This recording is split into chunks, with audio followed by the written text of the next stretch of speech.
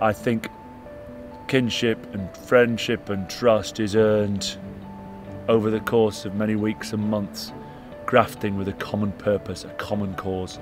They're your best friends. They're always there for you on and off the pitch. They put themselves on the line for you. You do the same throughout life, and it's often nothing to do with the sports field or anything physical now. It's just what you can do. And with that, you begin to understand people's backgrounds, people's raison d'etre, their driving force, their family background, their predicaments, their successes, their disappointments, their victories, their losses.